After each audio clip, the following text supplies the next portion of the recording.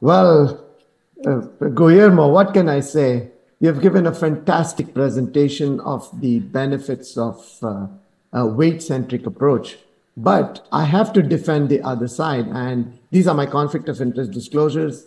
Really nothing they're not paying me to give this talk. And of course, my biggest conflict is that I support glucocentric approach. So Professor Umpierrez has supported the weight-centric approach, and it's really an honor to debate with you. A few years ago, I had the privilege of debating Dr. Ratner, who was then the Chief Scientific and Medical Officer at Endocrine Society on metformin versus weight loss versus exercise for diabetes prevention. And for those of you in the audience who don't know, Professor Umpierrez is from Ecuador. He's from a city called Guayaquil, which I've gone there. But in Ecuador, if you go there in Bogota, you can see the center of the earth. There is a line over there. Just a little trivia point about him. Very humble person. But I'm going to support the glucocentric approach. And I will argue that I think this is the right choice for your patient. Let's take a patient from our clinic. I mean, what Professor Umpierrez has presented is all very ideal, but we live in the real world. So here you have this patient, 52 years old, diabetes, hypertension, dyslipidemia, A1C 8.4. He's on metformin, lisinopril, atorvastatin. He's been told lose weight, but he's got a living to make. He's got a job to go to. BMI 30, blood pressure's okay, and he's, of course, centrally obese. So what would you advise this patient? Weight-centric or glucocentric? But before we decide, as Guillermo has nicely pointed out, only about 10 to 15% of those who have diabetes, they are lean. They have other problems over there. By far and away, yes, the bulk are there. And of course, he said, how do we define obesity? It's actually a linear relationship. 30, 25. There are people who are 22 and the lean fat Indian who's got, how do you find him out over there? Do you do a CT scan, DEXA, skin fold thickness? Well, we can do what it is. But let's say you just decided on a weight-centric approach because Professor Guillermo has convinced you that, hey, it's really good. But let's look at intensive diet and lifestyle. The cost is variable. It could be low if you just do walking, but you're not going to get much benefit. And moderate to high, you need to go to a gym, you need to, get a trainer and all that. Adherence is highly variable. 2 times a week, 3 times a week, you might miss it. It's raining, it's too cold. Recidivism rate is extremely high, 80 to 90% in most studies at 2 years. Efficacy is variable, unpredictable. You don't know who's going to lose the weight. And the benefits, of course, as he showed, is dependent on how much weight. You don't lose weight really. You may get some metabolic benefits.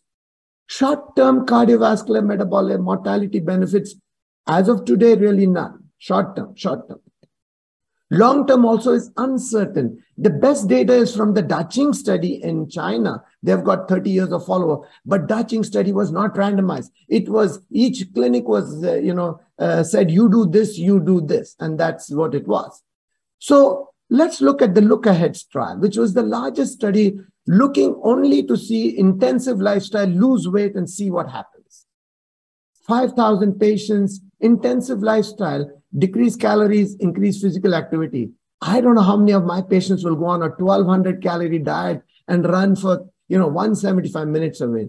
Other group, yes, do your regular thing. They said 7%. That seems to be the magic number.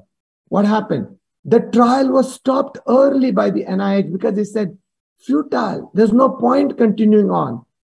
Follow-up for 10 years almost. So what was the weight loss? They started at 100 kilos, came down to 92, and by the end of the study, they were 93. Pretty good, actually. Plus the control group, 96. So 3 kilos difference between them. Good. Hemoglobin A1C at the end, about the same, 7.3, 7.4. So not much change. And they said an intensive lifestyle focusing only on weight loss did not reduce CV events in overweight or obese adults over 10 years. But they went back and looked at it. They said, let's see if it affects mortality. Again, did not significantly affect mortality risk. This is the cumulative hazard for mortality. 20 years of follow-up. Look what's there. Hazard ratio 0.91, not significant. And you can see over there. Of course, over 20 years almost 38, more than a third of the people have died, but you cannot find any difference between the two groups. Yes, they had less blood pressure medication, but ultimately nothing. And yeah, of course, we have the direct study from the UK, interpretation at 12 months, half of people achieve remission. Pretty good. But let's look at the study. 298 subjects, BMI 35, A1C 7.7. They wanted 15 kilos. How did they do it? 850 calories a day. I don't know that many of my patients are going to do 850 calories. 3 months, and then they could go up to 5 months. And of course, they did all this follow-up and everything. Let's look at the results. They started at 100 kilos. A regular group, 100 kilos. Intensive group, they came down to about 85. And credit to them, they stayed at 85. But there were some people who didn't do it. They go back after the first phase, they said, yeah, we can't do this anymore. Even after that, when they went to the from 6 months, 12 months, we can't do it anymore. 17% of people, but 83% of people did do it. They went back and looked at 2 years. Now what it is, at 2 years, it's not half the people. It's a third of the people who've come down. Granted, they get some glycemic legacy or whatever it is, weight legacy. Let's look at the weight. 100 kilos.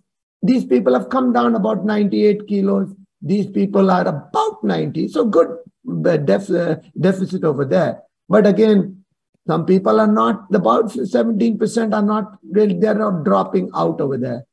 Best study, Swedish obesity study. So let's look at it. They had 2,000 subjects. 20% got gastric banding, vertical banded gastroplasty, 12%. This is because the study was done in the 1980s and 90s.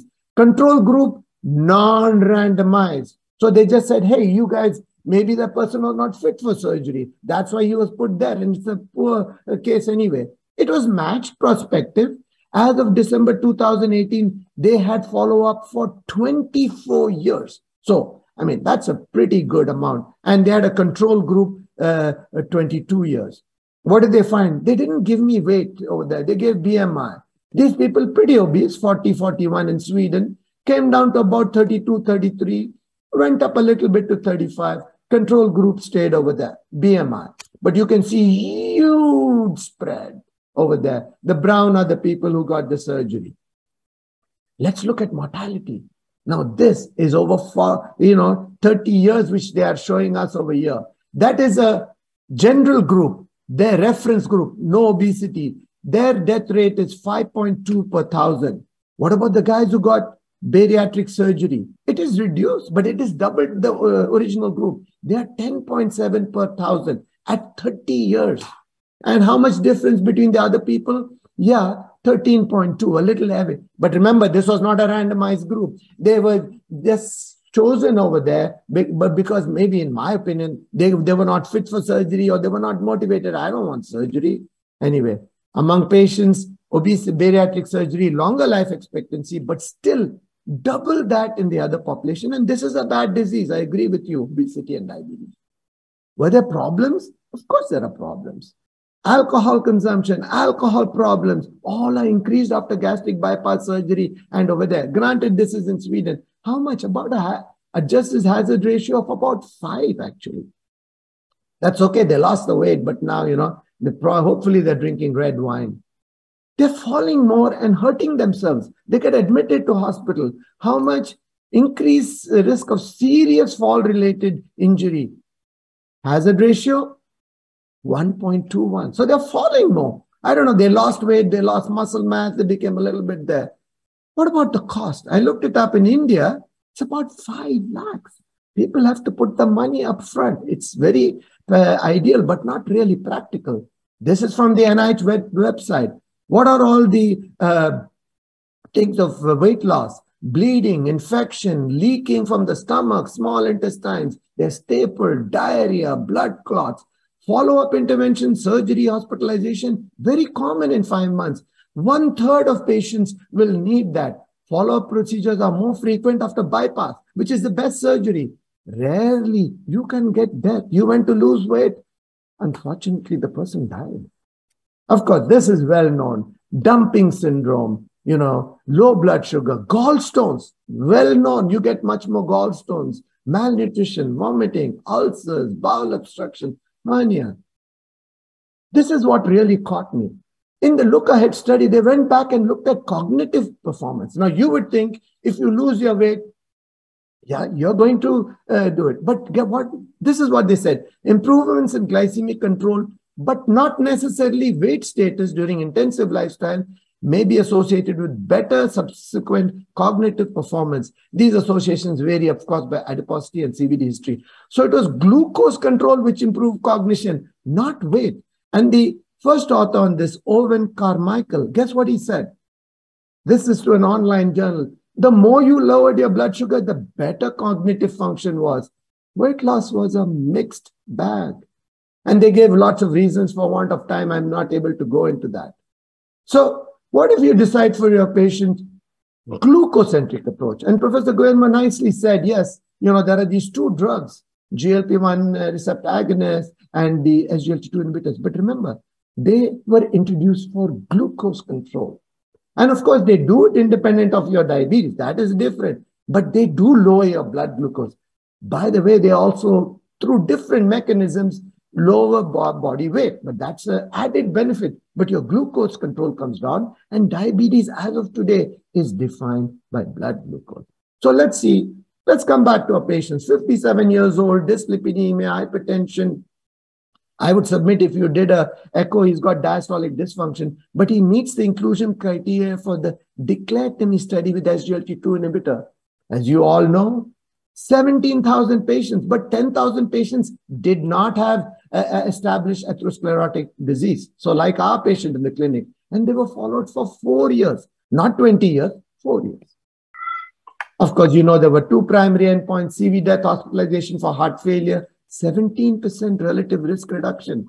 And P was significant for superiority. Of course, the MACE did not meet the endpoint over there. But this is in 4 years.